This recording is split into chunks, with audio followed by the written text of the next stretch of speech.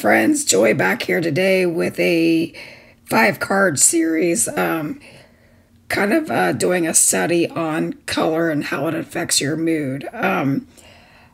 I don't particularly watercolor often, so I've been kind of experimenting with that as well. So let's get into it. I am using the African Daisy Paint-A-Flower stamp set from Altenew for all 5 of my cards. And what I did with that was stamp that using my stamping positioning tool with, I believe it was VersaFine Clear Nocturne ink. And then I heat embossed it in clear. And I stamped that onto Canson XL watercolor paper on the smooth side. And like I said, I heat embossed that in a clear powder just because I was going to be watercoloring and I wanted a little bit of a well, because that kind of can change your color for you, especially if you're not an expert watercolorist, which I definitely am not. So you'll see that I'm embossing that. And what gave me the idea for this project was I took a course recently from Altenew called In the Mood for Color, and the instructor talked a lot about what color means, and I never really thought of it that way, but when she broke it down, it really did make sense to me that certain colors are calming. Think about what colors you put in your bedroom. Usually it's a soft blue or soft beiges because it's calming. I know in my crafty place, I have a lot of turquoises because it makes me happy, and I've got some yellows sprinkled in there because it's full of energy and cheer and optimism. So it really kind of made me pay attention to what color was and allowed me to practice my watercoloring. So all the way around, I thought that this was a great way to practice. In addition to heat embossing the African Daisy, I also use the Sakatoa stamp set to use their, and just a sentiment. I liked it. I thought a simple sentiment was perfect for this because I'm going to cut down this panel kind of small to make it a focal point on a bigger layer. So that's kind of where I am in that aspect. I left the first part of my watercoloring out, and that was just because I was just getting down a rough color of my different Karin markers, just so that I could dry it and go back in with fine details, which you're going to see here coming up in just a second. So I am trying to grow my channel. So if you feel so inclined, I would love it if you would like and subscribe to my channel, and even ring the bell if you wouldn't mind, just because that lets YouTube know that I'm doing a good job and that they will make my videos towards the top of the algorithm. So I would dearly appreciate that. So you're going to see me come in with the yellow flower first. And for that, I used my Karin markers in a neon yellow and a gold. And then for the centers, I used just a brown of some sort. And sometimes I dotted in some of the brown or yellow with that. And then I brought in orange next. And what orange designates is usually health, happiness, and courage.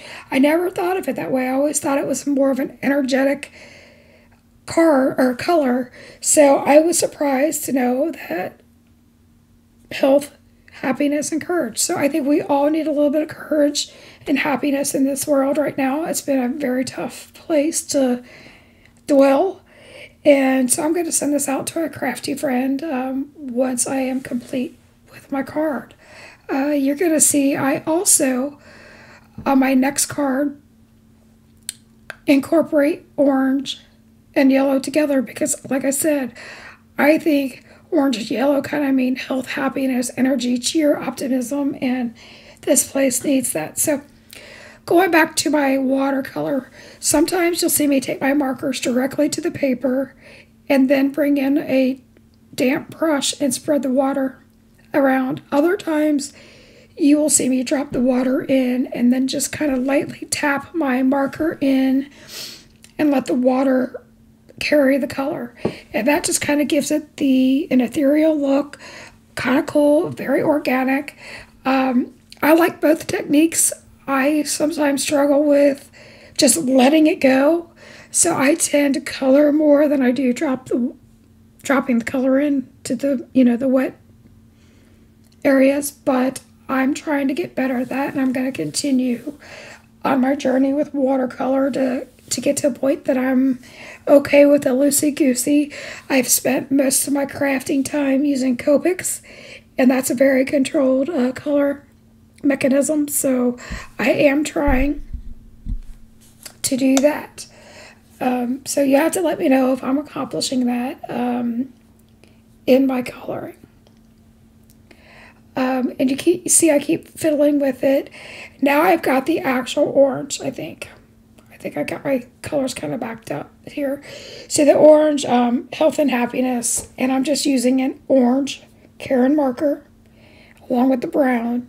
I drop in some yellow into the centers along with the brown just to brighten it up a little bit. And I will come back in towards the end of the video and I will add some white highlights with the gel pen just to add some further detail. But I think that came out rather nice. And I don't know if you're noticing, but I do try to leave a little bit of white space so that I can try to let it be organic. And you're going to see a little trick I did. I had a little spot on my watercolor panel, and so I added clean fresh water to that spot, and I took a clean baby wipe and I just dabbed it up, and it almost worked as an eraser. So that is one thing that I do love about watercolor, is that there's room for error and there's also room to clean it up. So I think that this might end up being a medium that I become more friendly with and I continue to explore. Let me know what you think I should do different, or if you would like to see more on my channel. And it appears that I'm back to the yellow again because I'm not happy with the leaves. And this is where I'm adding in some of the neon yellow. And I like the fact that it's got a little bit of a brighter tone and it highlights some of the areas and just really makes that yellow pop. I will say that there it is. I'm fixing it. That center leaf was like a hot mess for me scribbling on it. Thank goodness I remembered to fix it, because that would have been embarrassing to leave as a finished card. Now I'm bringing in my blue card. I happen to love blue. Like I said, it brings on calm and tranquility. I've got my craft room in whites and turquoises because it's my happy place, and I try to channel my inner zen and all the things that I love. You're going to see that I went direct to paper in the center there because I really wanted those centers to be the darkest, and then I wash it out slightly with my paintbrush, a damp paintbrush, but I'll leave a lot of lighter colors mixed in as well. And then you see me going back in with that yellow just to brighten up the centers. I think that makes a huge difference, especially on the blue card. And now my final card, I went with a red magenta marker. So for me, that kind of means love, passion, but pink means sensitive, caring, and sweet. And when I think about the people I love, I want to be all of those things. So I chose a color in between pink and red, and I love it. Now I came in with coordinating colors, and I'm just doing a quick wash around my cards just to add interest and more color. I think it's absolutely a necessary thing to use on my card. Otherwise it's too plain and just doesn't look very planned out. And again, I'm back to this blue. I love the blue. But do you see I have no rhyme or reason? I have, like, I don't know why I'm putting the colors where I am. I am just letting the card and the water speak to me. And this is a freeing exercise. And I am so glad that I took this class. Now, in the class, they talked about a bunch of other techniques that you could use, but I chose to focus on watercolor, like I said, because I want to get better at it. And you're going to see me bring in my Prima Sparks that I watered down, and I'm just splattering everywhere. And I did that on all 5 cards. And then I popped each of the front panels up on a brushed gold panel, and then applied it to a black card base. I did trim down that front panel with the flowers down to 3.5 by 4 3/4, just because I wanted it smaller and condensed. But that's my preference. You don't have to do that, but I think it turned out great. Now, I am taking some gold sequins, and I'm just scattering those around where I see fit using my picker tool. And I think it adds a lot of interest here. And now you're going to see me bring in all 5 cards, which I love. I love the way they came out. I think it's a great gift set to give away to someone, which is probably what I will do. So again, I thank you for watching. I would ask that you would consider liking, subscribing, ringing that bell, doing all of the good things to make my channel grow if you're so inclined to. If you make a comment, I promise I will come back and answer and say hello. I really want to get to know anybody and everybody that follows me. And I just truly appreciate the opportunity to bring my creations to you. And I hope that through my mistakes, through my triumphs, that you learn something. Maybe you find something inspiring in it. But I really do appreciate you being here. Now, I am part of the Altenew Educator Certification Program. I'm currently in level 2, which is part of what this class in the mood was for. And this is just me demonstrating some of the techniques as part of that. If you are interested in any of the Altenew classes, I will link those below, as well as the AECP if you want to check out that program.